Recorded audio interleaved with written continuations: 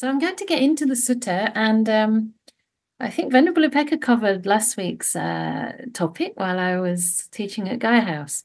And now we're on page 172, chapter 10, Establishing an Equitable Society. So this comes after we've already, through this book, whether you've been doing it in life or not, I don't know, but through the book anyway, we've settled disputes. We have apparently been in some disputes as well, because that's probably a universal phenomenon. We have learned about the intentional community and also about one's own good and the good of others, and good friendship, proper speech, dealing with anger, personal training, and right understanding, right view from where the whole path begins. So now we're on actually establishing that equitable society, and it's starting to go through relationships that are mostly applicable, I suppose, to everybody, but largely to lay folks, which is nice because a lot of this is about monastic harmony. Hi, Filippo, the youngest member of the group. Nice to see you there. So today we're actually on parents and children. So this is for you and your dad. Parents and children. And I just read through this briefly, and I have to give the first caveat, which is that this is a principle to be taken on board in whatever way it can help you, and also recognizing that not everybody has good relationships with their family, their parents. There can be quite some difficult relationships, sometimes some trauma there. So this is not a kind of pressure for us to feel things we don't feel, but this is the sort of ideal situation, and it's something we can aspire to, perhaps. And I also think that because of that, it can be a general principle that we apply to the relationships in our life, even if they're not our birth parents.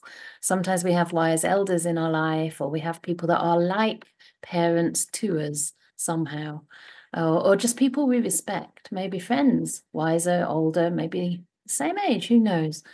But people who've done a great deal for us and looked after us with tender care. And this is how we can reflect in that way. So the first little passage is from the Anguttara Nikaya number 4, and it carries on with Anguttara number 2. And I'll just read through it. There might not be a lot of discussion around it. I really don't know. But these are discussion groups rather than classes. So I'm not going to add a whole lot to it, but I would love to hear any questions or thoughts you might have, and also any difficulties that come up in relation to this, and perhaps how we can work through some of those, applying the Dhamma to the relationships we do have. Yeah. So this is called Parents and Children, and parents are of great help. And usually I change the word monks for monastics to make it gender inclusive. Sometimes also you can just read that word as community, because it was probably speaking to all the different members of the Fourfold Assembly. So I'll say community right now, because most of us are not monastics. Community. Those families dwell with Brahma, and Brahma was one of the gods in Hindu mythology, but even in Buddhist cosmology as well, a being from the godly realms. Those families dwell with Brahma, where at home the parents are respected by their children. Those families dwell with the ancient teachers, where at home the parents are respected by their children. Those families dwell with the ancient deities, where at home the parents are respected by the children. Those families dwell with the holy ones, where at home the parents are respected by the children. Brahma community is a term for mother and father. The ancient teachers is a term for mother and father. The ancient deities is a term for father and mother. The holy ones is a term for father and mother. And why? Parents are of great help to their children. They bring them up, feed them, and show them the world. Is that true, Filippo? Your daddy brings you up and feeds you and shows you the world, beautiful things in the world? even maybe ugly things sometimes, but always feeling safe. Maybe. Certainly he's feeding you. I know that, because you're growing up really nicely. Okay. So one little thought that did pop up while I was reading this is we're talking about a situation, actually, aren't we? A situation of the family life at home. It's not necessarily saying that the children should respect the parents. Of course, it's wonderful in the sort of situation that we can do that and we can recognize what they've done for us. But it's almost as though they're saying that we dwell in the presence of those gods, or, you know, in the presence of teachers, etc., where the whole situation lends itself to that respect, right? And you can see how it could be the very opposite. It could be a hell realm if that were not the case. You know, some families, it's anything but the heavenly realm. And also, I think it is pointing us to the fact that, you know, whatever upbringing we may think we've had, can we be grateful for the fact that we're alive, the fact that we have this opportunity to live as a human being who has had enough food and enough care to make it to the age we are, and also to come in contact with the Dhamma. And I think for me anyway, it's easier to have that gratitude. And my parents were basically really good parents. But of course, we had our difficulties. And there are certain things in my psychology that perhaps were influenced by certain difficulties that were there. But in a sense, we can use all of that within reason for our spiritual path. And I'm sure I wouldn't have had the opportunities to come in contact with the Dhamma if I hadn't at least been educated in a way that, you know, caused me to question or to use my analytical mind, for example, or to feel, taken care of enough to have that privilege, right? Otherwise, we're kind of just focused on survival. So I don't know if that brings up anything for anyone else, but please at any time raise your virtual hand or type in the chat and I'll read any comments out. Otherwise, I'll continue the next passage, which again talks about gratitude to parents. So the last one was more around respect. So this is called repaying one's parents. I'll say monastics this time. So monastics, I declare that there are two persons that are not easily repaid. What two? One's mother and father. This can also relate to one's mother and mother, right? If it's a gay couple, or father and father, or whatever other combination of elders are in the family raising the child. Even if one should carry about one's mother on one's shoulder and one's father on the other, and while doing so should live 100 years, reach the age of 100 years, and one should attend to them by anointing them with balms, by massaging, bathing, and rubbing their limbs, and they should even void their excrements there. Even by that, one would not do enough for one's parents, nor would one repay them. Even if one were to establish one's parents as the supreme lords and rulers over this earth, so rich in the 7 treasures, one would not do enough for them, nor would one repay them. For what reason? Parents are of great help to their children. They bring them up, feed them, and show them to the world. But one who encourages their unbelieving parents settles and establishes them in faith. One who encourages their immortal parents settles and establishes them in moral virtue. Immoral, sorry, not immortal. Oh, how immortal parents? Immoral parents. This is with my glasses. Settles and establishes them in moral virtue. Who encourages their miserly parents settles and establishes them in generosity. Who encourages their ignorant or delusional parents settles and establishes them in wisdom. Such a one does enough for their parents. They repay them and more than repay them for what they've done. It's a kind of a happy ending, isn't it? I think that's beautiful, actually, in the sense that it's at least sort of suggesting that sometimes children actually have something to teach their parents. So there is that respect, but it also goes both ways. And the greatest way we can repay them and show them our gratitude is to actually encourage in them qualities they can take into, obviously, this life, but even beyond. And these are the real gems, aren't they? I mean, whatever else we do for parents, even if we look after them, clean them, it says even if we make them supreme lords and rulers over the earth, so rich in the seven treasures, which I don't know what they are, but if we can help establish our parents in more faith, and that means here confidence in the Buddha's teachings, or confidence in goodness, really, essentially, confidence in truth, right?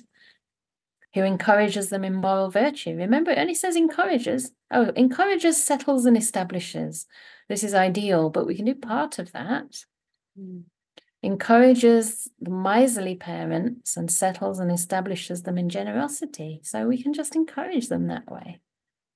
Encourages the delusional parents. I say delusional because ignorance is usually more related to education or knowledge, whereas delusion is more related to an absence of wisdom, to seeing things in ways that are not in line with Dhamma, and settles and establishes them in wisdom. Then one does enough. They repay them, more than repay them for what they've done.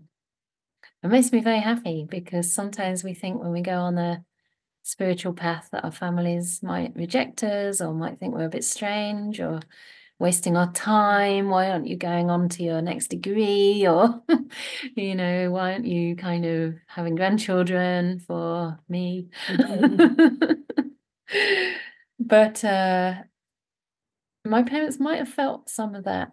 But now, slowly, they start to listen to the Dhamma. And this is after 28 years of practice on my part.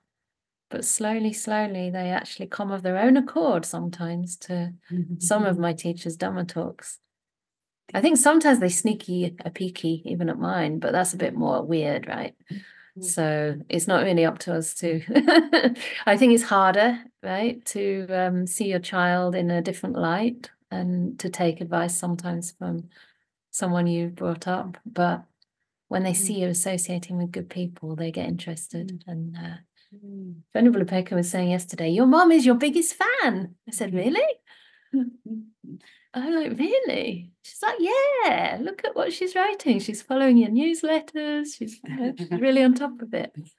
And that wasn't the case, several years ago. So I'm going to come to Kilaya and ask you to unmute.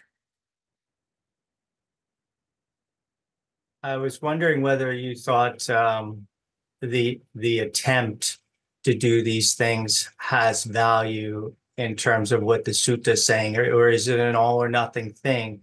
I mean, I would like to think that the attempt to convince my parents to look at life with faith and be generous and act morally consistently would be enough. But my experience has been that after living with my parents for about 15 years now and talking to them continuously about the Dhamma, they listen, but when they act, they don't consider what we've talked about, or they don't ask for my advice on any of these issues. Yeah. And even though I try and remind them and try and give examples of how these things could be applied in life, it seems like it would be easier to carry them around on my shoulder for 100 perspectives. In terms easier, but less beneficial. Yes, definitely. And I wonder, I just would love to hear your opinion on the language of the sutta.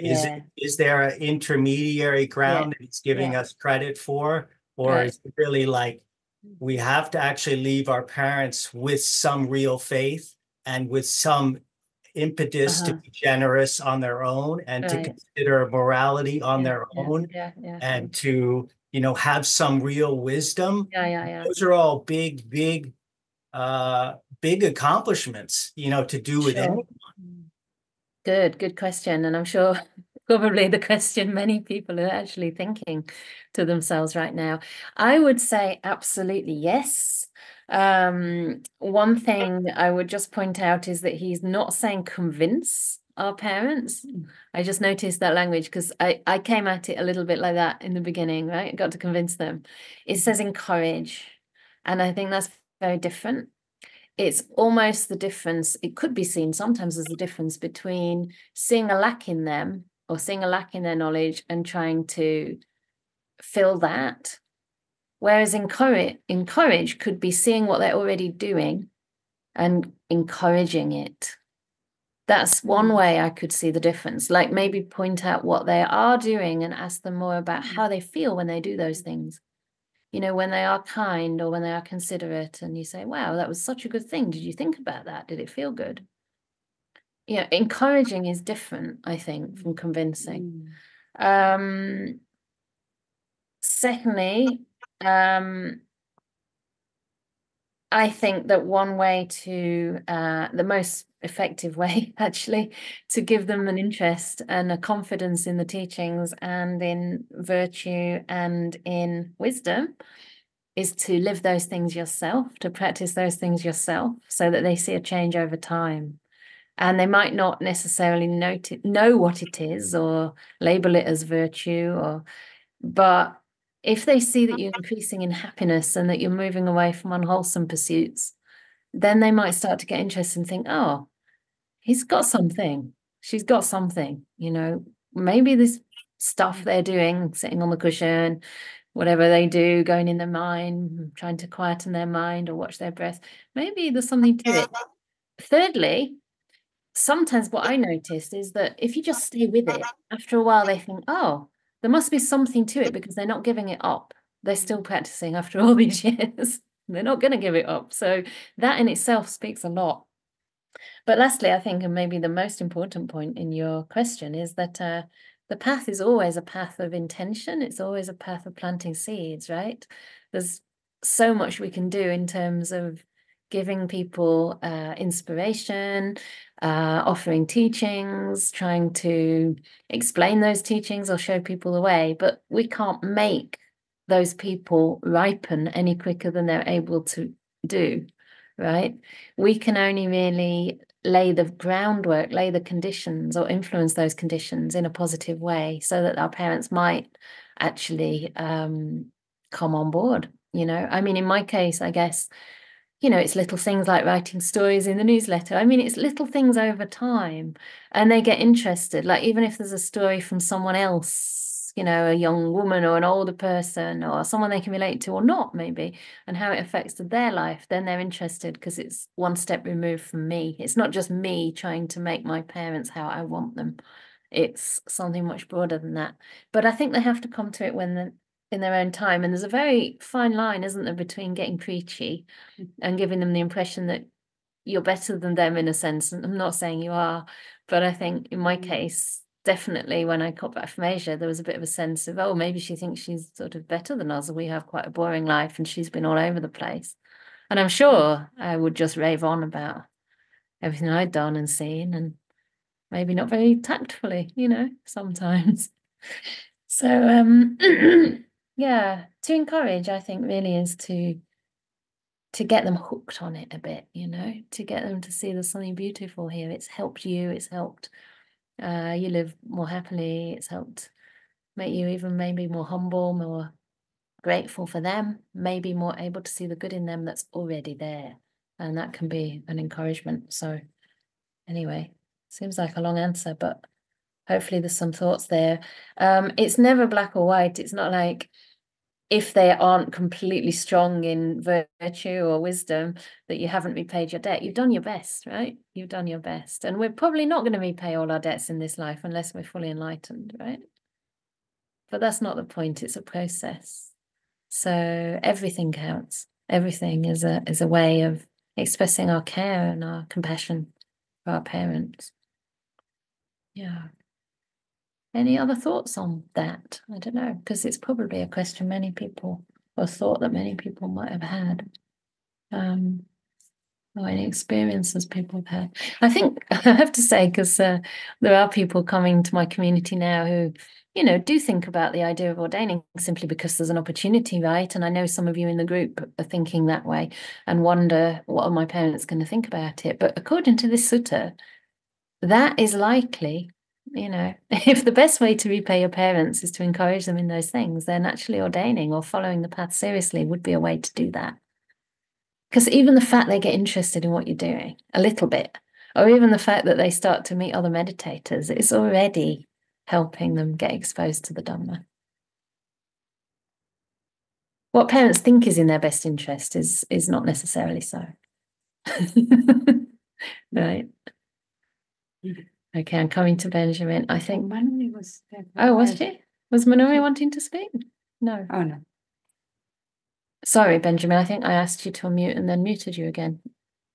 Are you able to do it now, or shall I send you another message? Yeah. Hello. Hi. So I had a couple of little thoughts on a similar vein. My own experience is I have one parent who is very wise, very moral, very interested in developing herself, and then the other parent, completely the opposite. And I was kind of thinking, all my life I kind of tried to help my father by example. Mm. And it doesn't seem to have any effect, going on 30 years of doing it now. Yeah. And I'm sort of trying to gauge, how do you decide where to invest your time? Because there are other people I could engage with and they'd be much more receptive to changing their behaviors. And it's not like I'm trying to convert him to Buddhism or anything. Right. Just trying to encourage him to maybe, try sobriety on occasion. Yeah. Things like that. Yeah. But he's very, very stuck, really, in what he's doing. And I'm wondering, is there a point when it's better just to cut your losses and invest your energies elsewhere? And then I had another quick comment on this, which I thought was maybe worth saying, which is, apart from possibly the sentence about faith, I thought it's noteworthy that none of this that the Buddha is encouraging us to do for our parents is specifically about Buddhism. It's not try to get your parents to be Buddhist. It's get your parents moving in a more moral, more beneficial direction, which I think is always worth remembering. Yes, beautiful. Yeah, absolutely. I mean, did the Buddha ever think in terms of Buddhism? I very much doubt it. He taught the Eightfold Path, right? There was a path, and that included morality, virtue, that included wisdom. It wasn't called Buddhism until later on. All this idea of ism can sometimes be too close to identity, really. Too close to religion, for me anyway. I mean, you might think that's weird as a Buddhist nun, but it's only called a Buddhist nun. Yeah, actually, we were the samanas. There were the householders and there were the samanas in the Buddha's day. And the samanas could be of any sect, right? We were the samanas of Gautama the Buddha, but we were still samanas. We were recluses. So that's a very good point. And I don't know if that even might relate to the first one, the first question you asked, in a sense, like, if establishing your father in wisdom could be related to just trying to establish him in something that is more beneficial for him. And I don't know. I mean, I think encouragement might not be enough if it's an addiction there. It might be more the case that the compassion and the patience and the companionship, in a way, the compassion, really, and the sense of accepting him as he is might be the starting point for the change.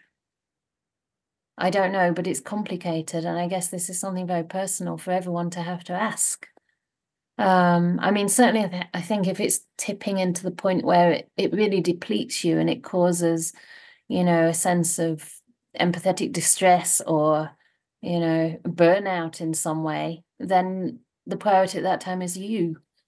It's self-compassion for you, and that might entail being around other people a lot of the time and giving your energy to other people a lot of the time.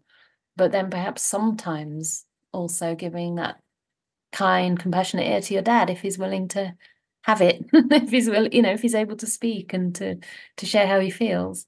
I don't know how close you are and whether that's even safe or healthy for you to do it, but I guess that's what you'd have to ask. I think the Buddha never expected us to sacrifice our own well-being for others, and he said out of 3 people, the best is the one who practices for the sake of themselves and others. The second best is who practices for the sake of themselves only, and the worst is those who practice only for others, which is rather sobering, actually, because a lot of people practice only for others or help only others and forget all about themselves. So it's a delicate one, and I think there's never a wrong or right. I mean, Buddhism's not a religion, or it's not a religion, okay? But the path is not a kind of punishing path. It's not that, if you're unable to help somebody who's just not ready to be helped, that is somehow bad for you. No, because you've tried, and that's where our goodness lies.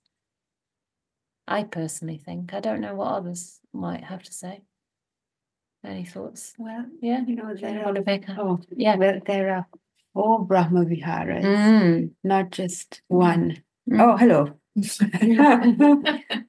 Double beanie. Yeah, double beanie. There's 4 Brahma Viharas, not just one, and Upekkha is one of them. So we think that we should always have metta, whatever it is, but sometimes the practice is of equanimity.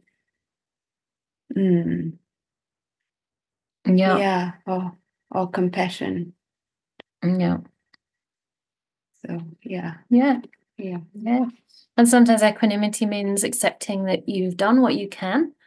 You care. It's not that you don't care, but that person has to follow their own karma. There's only so much you can do. Yeah.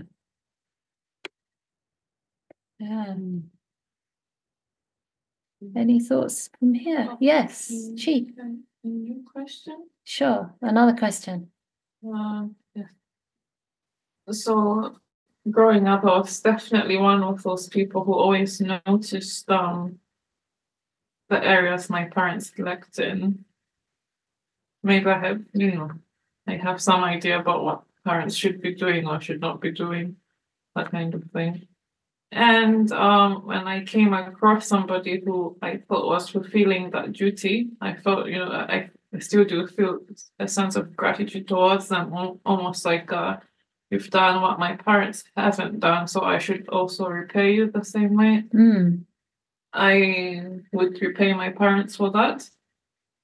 But then I don't know if that's too extreme of an approach, if it's too actually hard on my parents, or if even if they haven't done those things, I should still hold them up higher than other people, let's say. That's a really good question. I guess in this sutta, my sense is that we're specifically directing gratitude and respect to the parents for giving us a human life, like specifically for those things they're talking about here.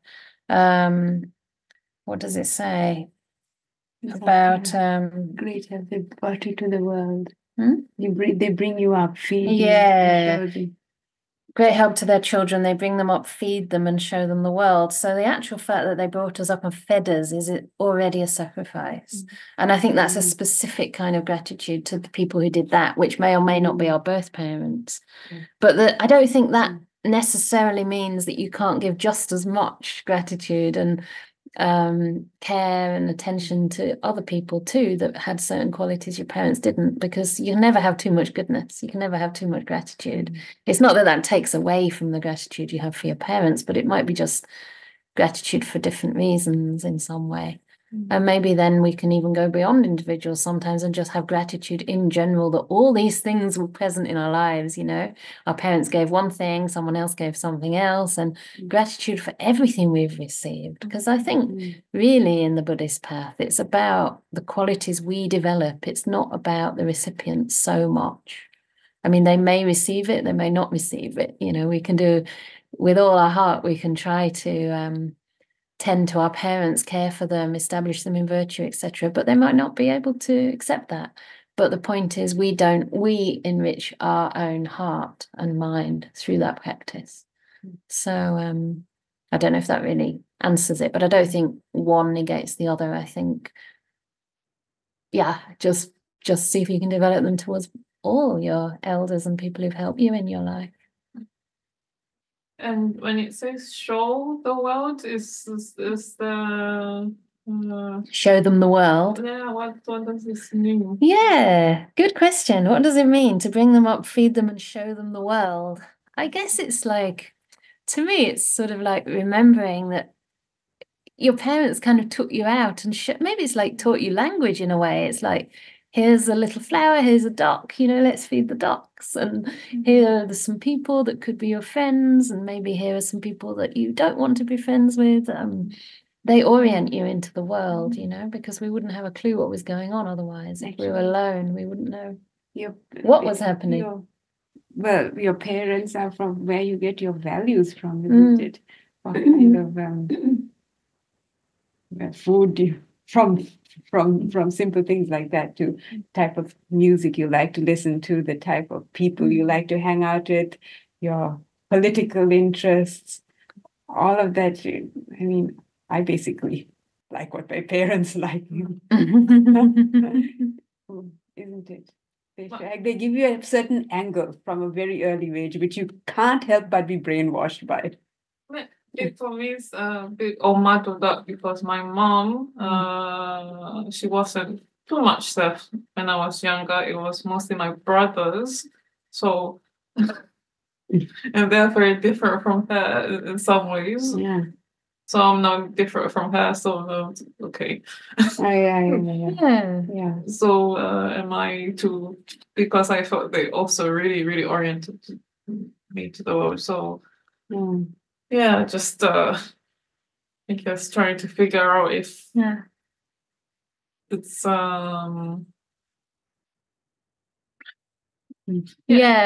it's interesting because I think show you the world. I think to me that's sort of, I imagine that as a child, like as a baby almost, just seeing the world for the first time. And I find it interesting that don't go beyond that. Because I think the Buddha's not saying we should follow the same values our parents had, not at all. That might be included in how they show us the world. But I think it's almost like their duties are done at that point, and then we go into the world and follow our values. I think that's kind of the aim. I mean, the Buddha was never saying just do things because your family did it or because tradition tells you to do it or even because your elders tell you. Always work out, is this really for the good and benefit of myself and others? And so the path is very much an exploration. But of course, we wouldn't have the chance to do that if we hadn't been brought up and fed and oriented, at least in the beginning. So it sounds like showing you the world is actually just not to read too much into it. It's just don't think so, no. But whatever it really means to you in a good way. I think when things in them, for me anyway, when things are a little bit obscure or confusing, I just let them aside for a while.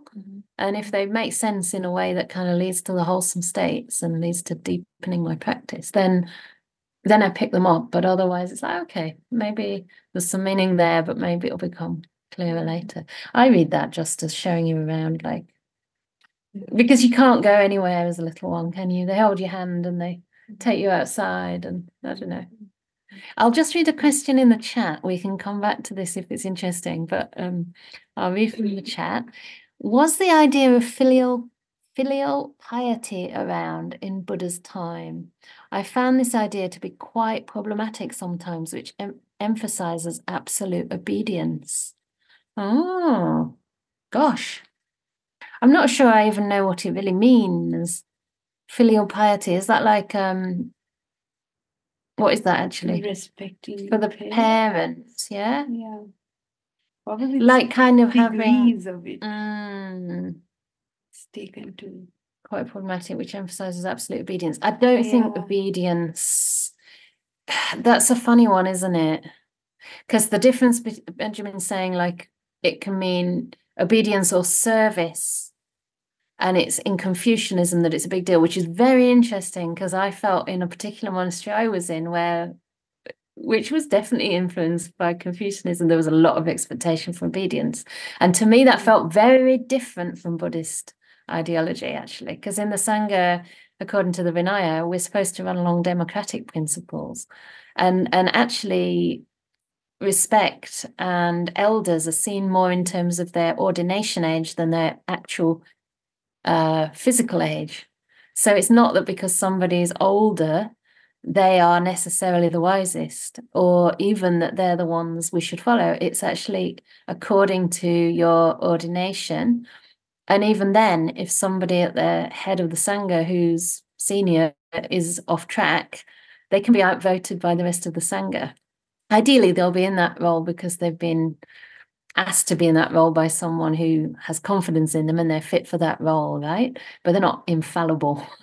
And we're always meant to question and scrutinize our teachers. So yeah, I think if it's translated as obedience to parents, it's probably encouraged to be fairly respectful and obedient to good parents, as in we use our wisdom. If it's translated as service to parents, I think that's very different.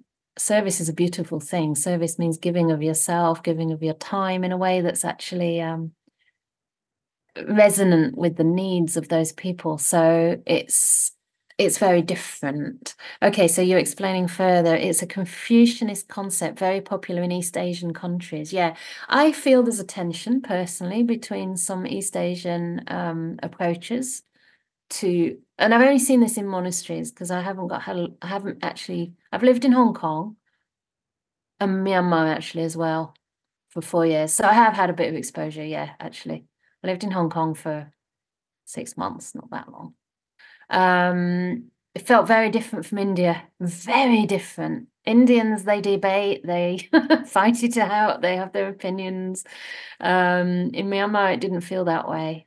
Partly it could have been the military dictatorship and the education system that hadn't educated people to really, it wasn't a democracy, right? So partly it could be the culture, yeah.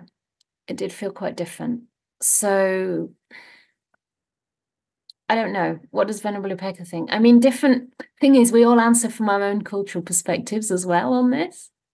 But according to how I understand the Vinaya, it's a lot more democratic than many people would have you believe. And, you know, when you see how it's understood in Thailand, for example, as very hierarchical compared to when it's practiced by, say, scholars in the West, it's really a different ball game altogether. You know, we take the early suttas and the Vinaya as a guide rather than our elders necessarily. We question the elders against the Buddha's teaching. So the teacher's not the ultimate source. The Buddha, we go back to the Buddha. And I think that's very present for the Bhikkhuni Sangha because we don't have so many elders, we don't have so many teachers in our lineage. And so we hark back more to the suttas in many ways. So someone else is saying, I think it was considered virtuous in the Buddha society to respect one's parents to an extreme. Well, I suppose extreme is a very subjective word. I mean, the Buddha did say he taught the middle way, so I'm not sure if he would say, we might feel it's extreme, but I mean, there are many other suttas in here. It's a shame I hadn't really got them at my fingertips like a really brilliant scholar.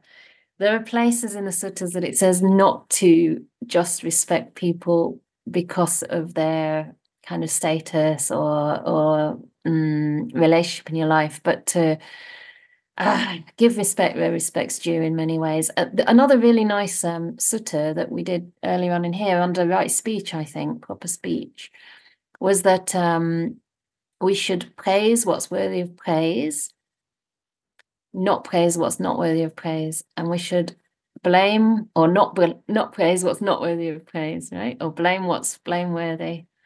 And to praise what's blameworthy is actually says you go to hell. Okay, in this particular sutta. Look back through the book. I know it's in the book somewhere. I think it's under the speech section. And I found that very interesting because that to me elevates wisdom above anything like obedience. And I think that is the Buddha's path. I think, you know, from right view onwards, we're supposed to use our discernment, our wisdom. Can I make a comment? Yeah, sure. I was also thinking it sounds quite extreme. They gave you birth and they fed you. But then I thought, actually, when I've had to look after children, they're very, very difficult. And they've done that maybe at least for 4 years for you to be an adult now. Because they cry all the time since they're born. You have to feed them, you have to keep changing them, you have to keep rocking them. Sometimes you're up all night. Maybe it's like until we're in that, we don't know, you know. But I don't remember any of this. Right, we don't remember it. Good point. And I think, again, all these points are not because there's necessarily anything inherently marvelous. I mean, there is, I'm sure everyone has great qualities, but it's not to revere people outside, it's to bring up qualities in ourselves. It's just to have that. I mean, I think it's interesting. It brings up this sort of, it is a slight tension that it can bring up for everyone, I would say, that hasn't had ideal parents, which is everyone, right? Isn't it? Everyone. Because there are no perfect people. Not even Buddhas are perfect. That's not the point, right? There's no perfect person. Yeah. I mean, in the sense he was pure, like he didn't have greed, hate, delusion, but still there were people that were very upset by him and that actually hated him, wanted to kill him, you know. So, or people that he just couldn't help. So in that sense, you know, no matter how virtuous you are, you're going to upset people.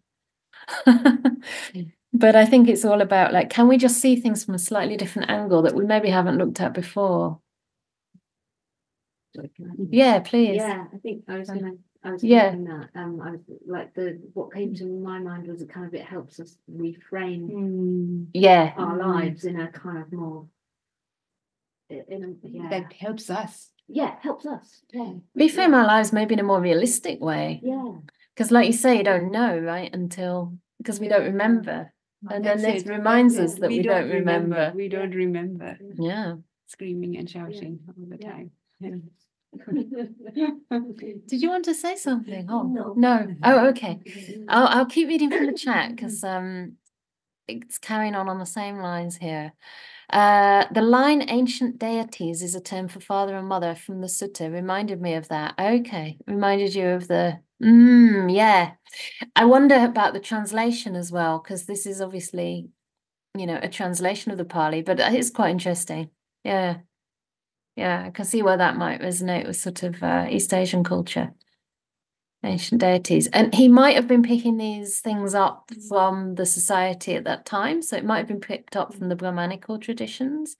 And he was kind of reframing. He often used to use the language of the Brahmanical traditions, but reframe it in a different way. So it was almost like improving on it in a sense. So instead of looking at your deities and asking them and repaying them and giving them food and all the rest, what about care for your parents? Wipe up their excrement, you know, help them to become more moral and virtuous.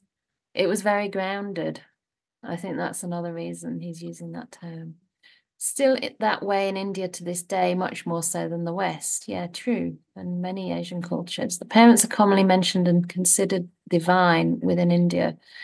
I mean, yeah, within the culture is one thing. There probably is more respect on the whole, actually. But I don't know that most people really think their parents are divine. I don't know. Do you ever think that? You're Sri Lankan. It can't be. Can't be, she says. In the respect to it is the respect to the elders or parents. In Sri Lanka, we bend down and worship the parents the same way we do as monastics, right? But do you feel it? You do feel it, but not everyone would feel it, would they? We can't speak for everyone, obviously. Yeah. Yeah, sure. Yeah. Sorry. Yeah, please. Yeah. So I feel this is kind of a generalized, and so I mean this is for good parents, obviously, and like you assume that normally the parents bring up children, and you try to do the best that you know. I mean the way I have brought my children, I've done my best, but that is maybe not the perfect universal best. And so all the parents are doing their best, and sometimes they have their problems, and then you get neglected, but they tried their best. And I mean, there is a minority who wouldn't try their best, who would neglect, who would abuse. But I feel this book doesn't talk about those. This is the generalized thing. So we need to understand, okay, my parent is not like that, but but then I would, look at another. So as Venerable Upeka said, we can practice equanimity on them. And on Sri Lankan thing, when I was a teenager, it was so annoying. You go to this annual New Year thing, and you have to, this is your grandfather's uncle, this one's that one, and then you have to bow and, it is like crazy, and you hate the day. But then you slowly realize that this is a community, and you respect each other, and you learn from different things, them, and they teach you, and that is how they kind of culturally build it up. So I think that is how it was build it up. Beautiful. I mean, even just speaking about that, we were speaking something similar at tea time, and it brings up joy, because I mean, I could easily find fault with my parents, my family, because there wasn't an outlet, there wasn't anyone else there. But if I would have been able to have a break with some aunties or some grandparents, which I didn't have, because my grandparents died young, I didn't have any. I had one uncle who we never saw, and that was it. And no cousin. And oh gosh, I was desperate for just a different perspective, and I think if we can just see this as elders, and everyone has something, and everyone tries their best. And that was kind of, probably a large part of everyone's healing with parents, is when you grow up and you realize, gosh, they were like 27. They were, of course, to me, they looked ancient and wise, and, parents have that sense of authority about them. And sometimes they can be quite authoritative. But my goodness, they're in their 20s. I mean, they hadn't been to parent training school. I mean, no one would be qualified to train parents anyway. And like you say, everyone has their strengths and weaknesses. So yeah, I think that's really beautiful if we can have that perspective that everyone is conditioned, right? This is the understanding of non-self. We're all conditioned. We all have strengths and weaknesses. And really, the idea is that we do our best. And I'm sure most people do love their parents, actually. Maybe we don't use the word respect very much, but I think it's quite close. And maybe it's an invitation for us to bring up a kind of more objective reflection on who they are and their qualities, and see what there is there to respect. Because we can find stuff to respect in almost anyone. Ideally anyone, but sometimes it's you have to say almost anyone, because sometimes the conditioning so strongly to the negative at that time it obscures anything else. I'll keep reading a little bit, but quite quickly, because I'm sure there'll be other subjects people want to discuss. The same extreme respect to elders and parents is also quite prominent in Greece, where I'm coming from, and this is from Nikos. Okay. They are more authority figures, I suppose. Yeah. I mean, I guess there's a certain respect that's due just by the fact that people have been through life. They've been through more than we have, right? But then that also can be very annoying if they sort of come across as knowing everything and telling you don't do it because I say so, or don't do it because I did and it didn't work for me. I mean, that just made me want to say, well, let me try it for myself, please. So that's also quite tricky, isn't it? If, people are really authoritative, it can send us the other direction. I don't know, maybe that's my rebellious nature. I've been studying connections and similarities between the ancient Greek traditions and the Indian ones. Okay, these are chats between people, I think. Yes, I've heard recently that in the time of the Buddha, there were Greek Buddhist Sangha, but I've never been taught that at school. Interesting, isn't it? Because, there's a whole story around that, about how probably the teaching spread over to Egypt, first of all, probably, and probably Greece. And Greece is the first place that the Buddha was actually depicted. They're from the Gandharan era. We just wrote about that in the newsletter. Which century was that? 1st to 7th. 1st to 7th AD. It's quite old, isn't it? And they were the first depictions of the Buddha. But yeah, there were also people in ancient Egypt that were apparently basically dressed just like monks and nuns, and had a teacher called Ammonius Saccas, which is a little bit like Sakyamuni, but the other way around. Ajahn Brahm's big story. You can look it up, and he tells this story. It's very interesting. Alexandria, that's where they went. Isn't Milinda Panya? It is Greek. He was Milinda Panya, isn't? I don't know. Melinda Panna. I don't know. Let's not get too sidetracked. Praise, blame, sutta venerable referred to is page 80 if anyone's looking for it. Angutta 5236. Great. Okay. And someone has to leave, but it was heartwarming. Thanks so much, Metta. Wonderful weekend. Okay. If you have left, you've not left. Welcome. Thank you for coming, and feel free to pop out anytime. That's for anyone too. It's obviously lovely if you can stay, but lovely to see you. Hope to see you another time. So yeah, anything else people would like to share, or we can carry on with another paragraph, or anything else from the room right now? I don't know. Would you like to say something? You also you're from Hong Kong, so you must have a particular perspective on this too. Yes, I think culture is very much different in the religion. I mean, why do we have Buddhism in Burma, in Sri Lanka, in Indonesia, in China, Thailand? Is that they've been incorporated with the culture, where the culture shaped that role to religions. Still, I think as long as the principle is most important, loving kindness and being more conscious about what we're doing, and that is the basic, very important thing. But I think the Buddhism in China has been combined, integrated with Confucianism, and Taoism, and filial piety, and Taoism, three things. So Taoism is about very similar to yoga.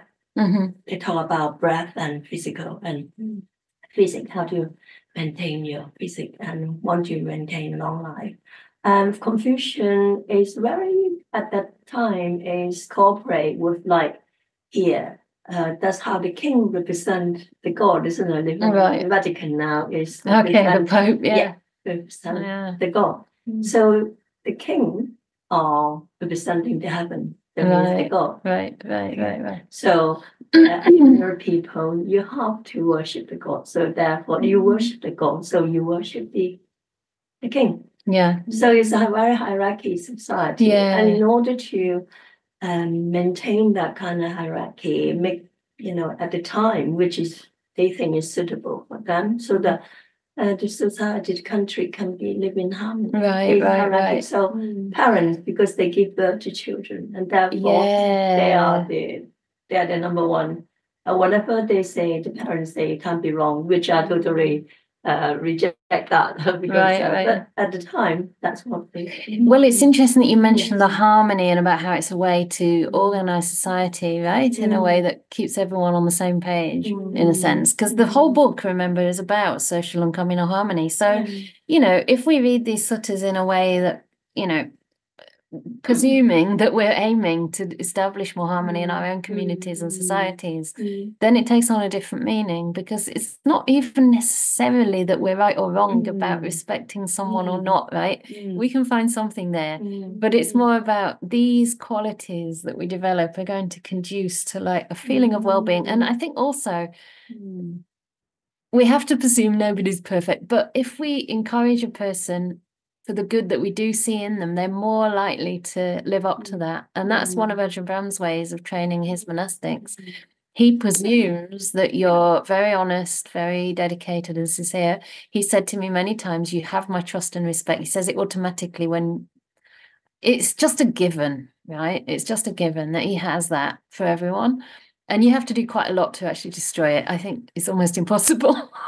And that's a beautiful thing. And that method of training people tends to bring out the best in them, and it tends to cause you to just feel so grateful and also see that beauty in yourself and then live up to it, want to cultivate it, want to do him proud, so to speak. I mean, that's really what's behind this whole project, is my feeling of gratitude to someone who really believes in me Yeah, always has, and won't shake that belief. I can go to him in any mood and he'll still tell me, I'm not worried about you. You have my trust and respect. But in sincerity, you know, I mean, these aren't just words. It's like, it's deeply touching.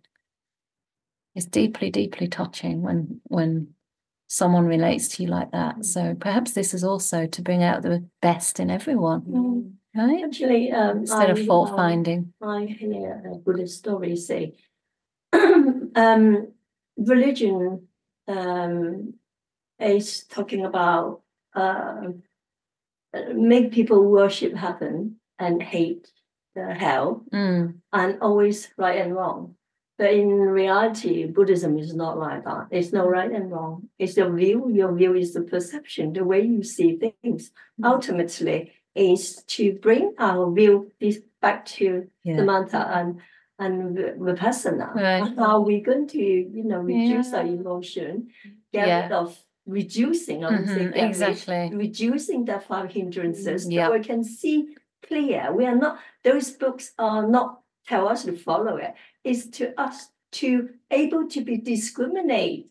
Sadhu. So it's a discrimination the body wants us to develop. And that discrimination want us to do is to always stay in the middle, not falling left and right, forward and back. Maintain that observation of ourselves, that level of raise up that, perception that you bring a better picture, like a tapestry. When we are doing our condition, and therefore you produce a more, pasadi, what they call it, isn't it? More conscious.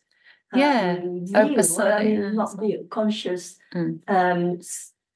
result, so that we can interpret it more in line with human being, involve that consciousness, and more harmony. Absolutely, yeah, that's right. So I mean, so many times we talk about that here, that it's not about this kind of binary good bad, but it's about helping the wholesome quality, whatever perception, whatever view can help the wholesome qualities to increase and the unwholesome ones to decrease. In order to see clearly, like you said, that was perfect. Absolutely. Thank you. We have so much wisdom in this room. It's fantastic, and people from like 3 different continents. No, 3 different continents. Anyway. It's really cool. More than that in the whole group. Brilliant. So we're actually almost through. I mean, we could maybe, I think it would be too late probably to start the next paragraph, but we did a lot of really wonderful, thought-provoking stuff. I feel really inspired, actually. I hope other people do as well. Hopefully people who are parents feel a little bit of relief to know that you deserve some respect, and you're not going to get it right. Because you stick to that, that view, continue. There's no end of it, because our perception is different. That's right. He doesn't want us to do that. He wants us to see it, see clearly, and then we can see exactly what's happening. See what's happening. Don't judge it, just see. And be happy. Ultimately, he wants us to be happy. And if we are engaging on that, we never have the happiness, because our mind is deluded. It just can encourage us. Is that right or wrong? Am I right? He's right. That kind of thing. No peace. That's not what they want us to do. Wonderful. I hope you've all benefited from the conversation here too. We've got a mic that I hope is picking it up. But are there any last comments from the Zoom room before we slowly wind up? Or anything that Venerable and Pekka would like to say? I think her face says it all, but say something. No, honestly, I can't. Nothing. It's just very inspiring.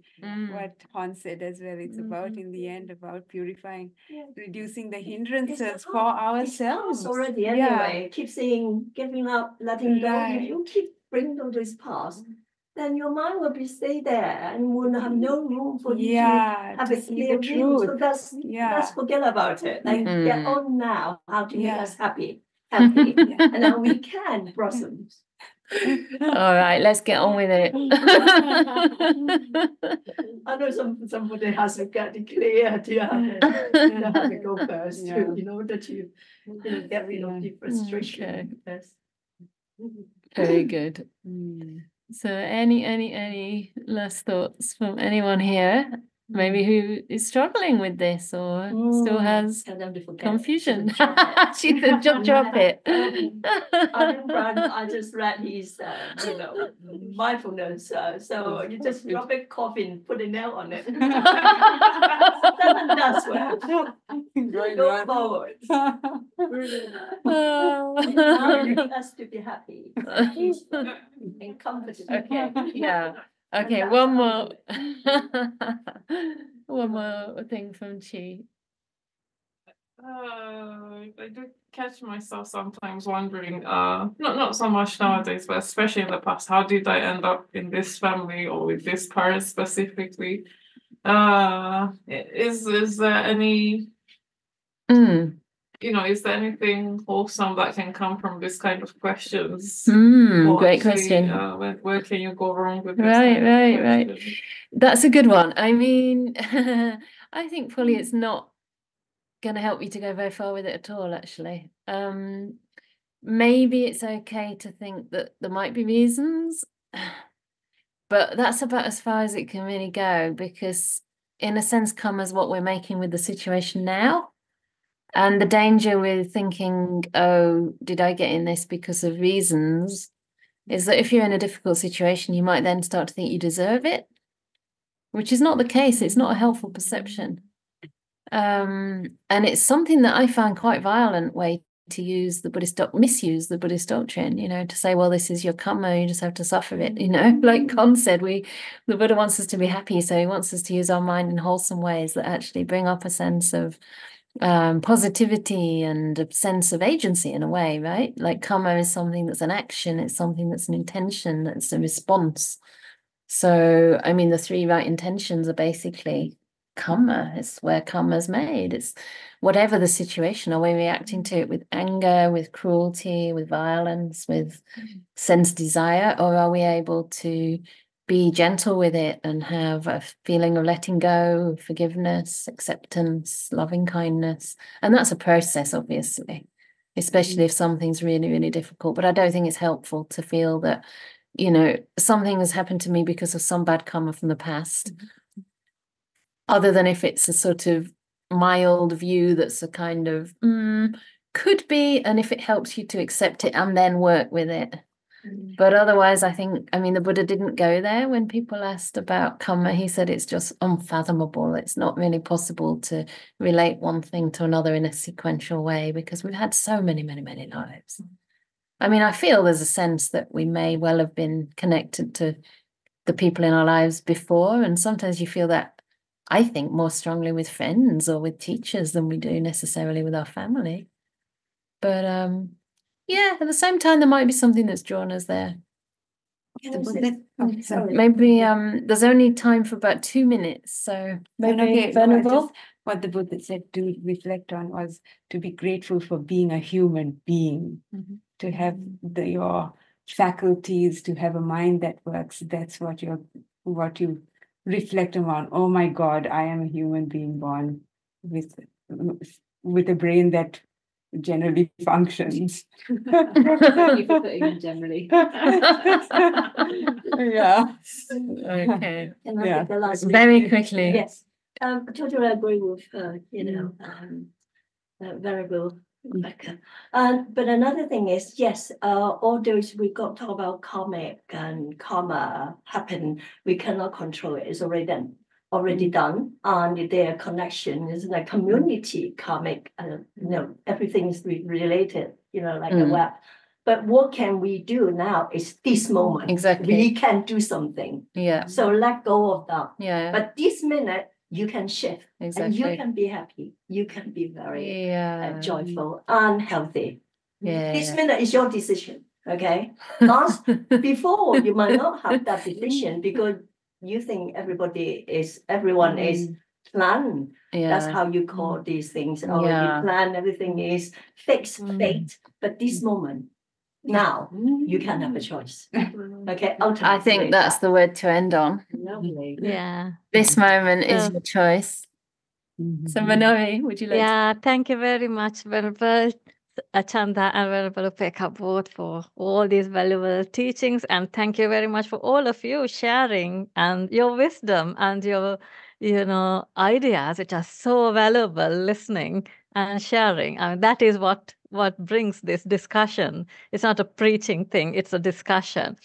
And the one thing I wanted to kind of remind you is that, that we're all getting ready for the completion of the new monastery and the big move.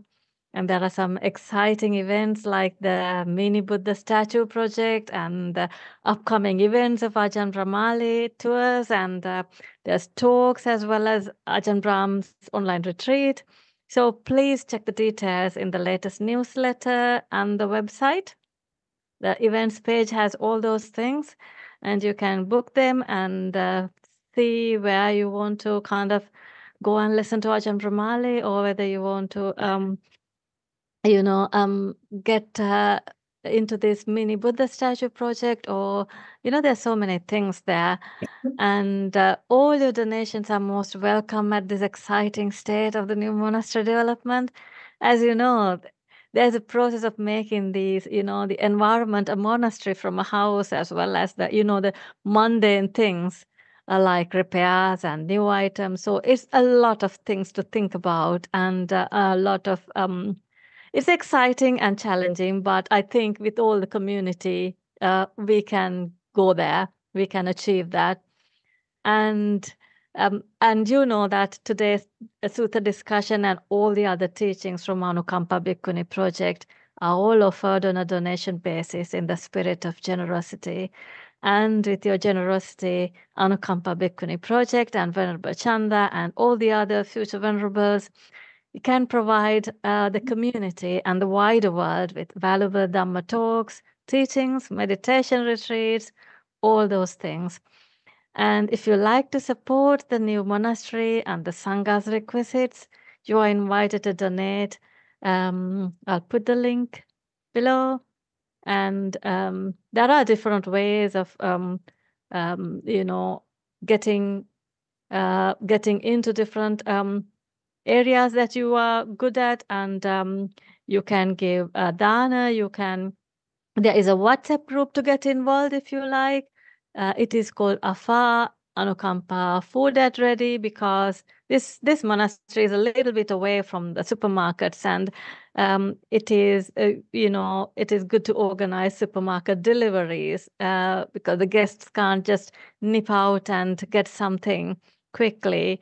So if you want to be in that WhatsApp group, email to team@anukampaproject.org and let them know that you like to get involved, and then we can go from there. And if you see in the website, there is another thing called needed items. So the guests or venerables will update it whenever there's a needed item, and you can, even if you are abroad, you can buy from UK supermarket and deliver it to the monastery. So there are different ways of getting involved and being part of the community. And thank you very much for being part of the community. Sadhu, sadhu, sadhu. Beautifully said.